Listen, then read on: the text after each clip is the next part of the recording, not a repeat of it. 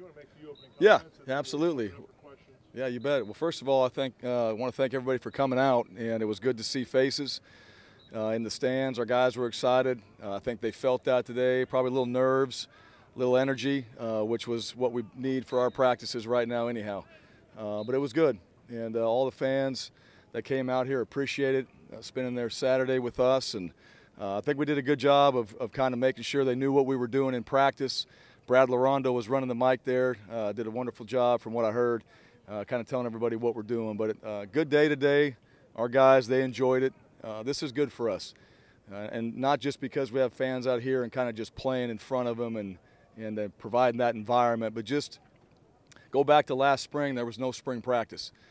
All right, this is our third practice that we've had. We missed one with the tornado watch just the other day, so it should have been our fourth. But these guys did a really good job of preparing themselves to come out here and get after it. Some things were good, some things were bad.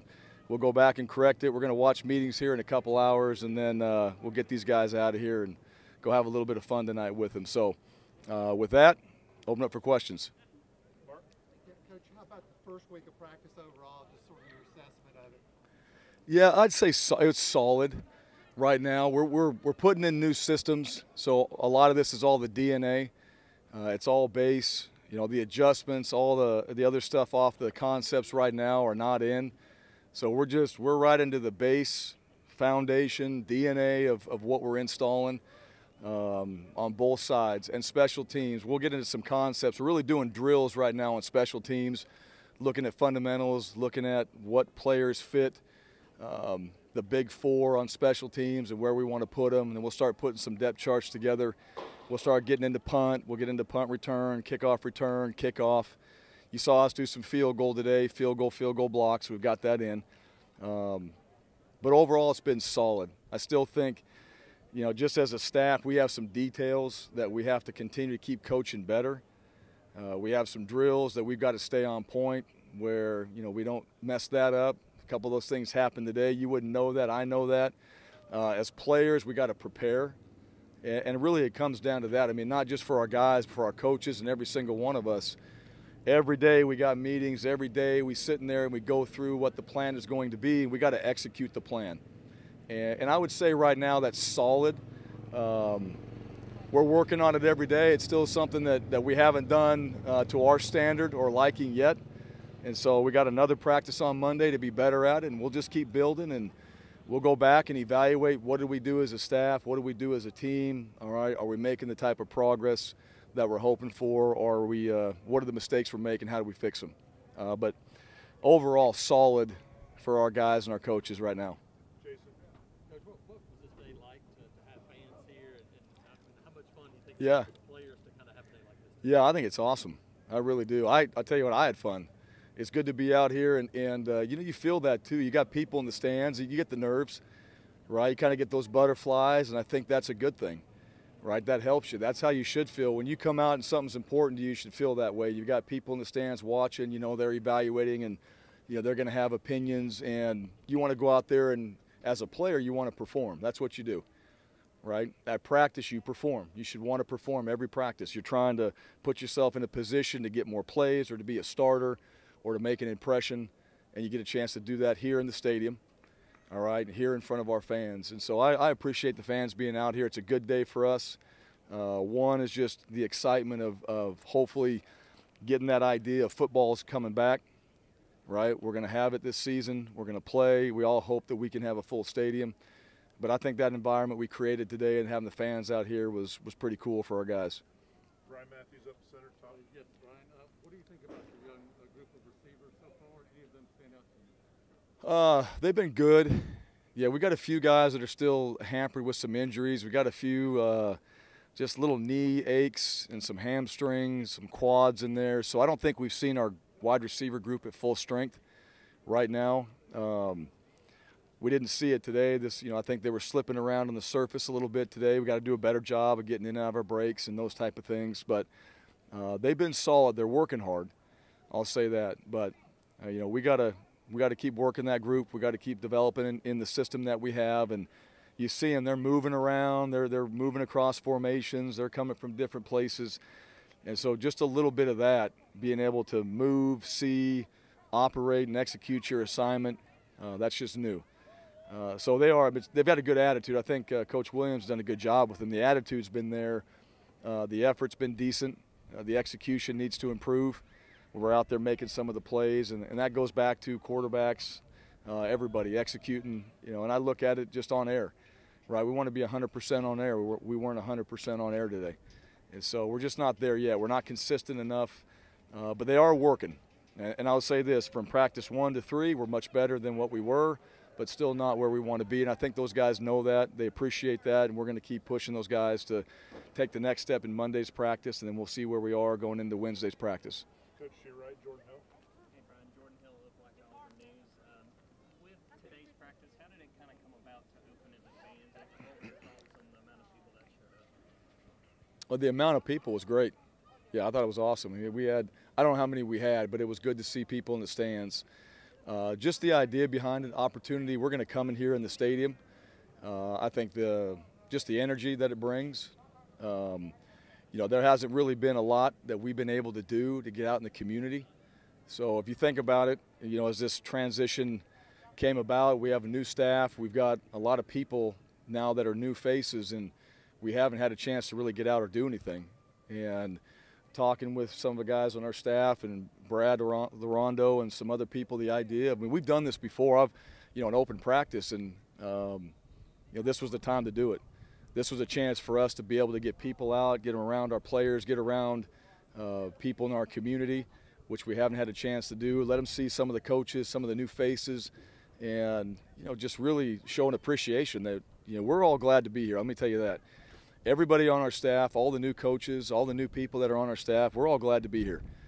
And so we talk about that quite often. We haven't really had a chance to express that, I don't think, properly.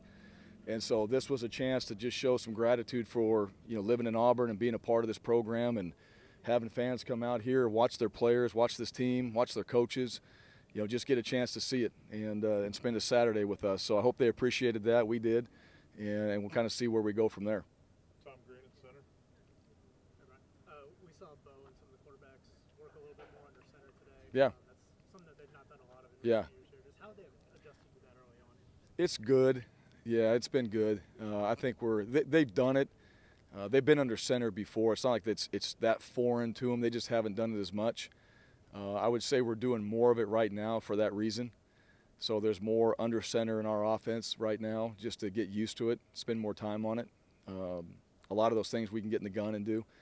But under center, getting our run game where we're just hitting it downhill, getting the tracks, getting the path for the quarterbacks, and the timing with our tailbacks is important. Taking a drop from under center is different. There's that pro component, that element of our offense. And so, we're able to go run some tempo and all that, but it's more of a pro tempo. Get under center, be able to run the ball, get in the gun, do those type of things. We'll play with a fullback at times.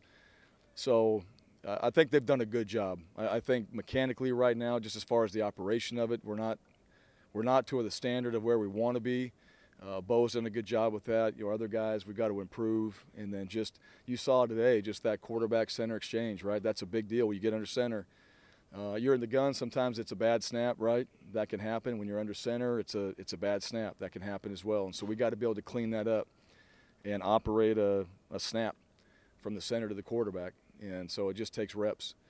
But after a while, that's got to be something that we can do, all right? And that just we have to focus on. We can just do it, all right? That becomes something that's second nature to us, and we're not there yet.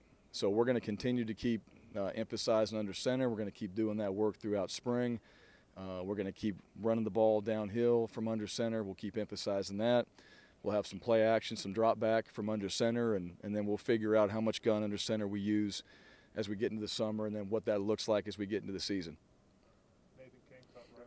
You said when you hired Mike Bobo, you were excited to kind of mesh your ideals together. I know it's still early, but how has that relationship been so far, and are you guys kind of on the same page with where the offense needs to be? Oh, yeah, we're on the same page. The one thing I like about Coach Bobo, just the details on the quarterback development.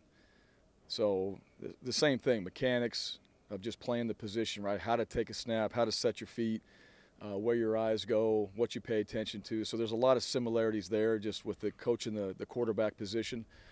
Offensively, there's some tweaks. There's some things that he's done that I haven't done. We've implemented. There's things that I've done, probably more of that we're doing.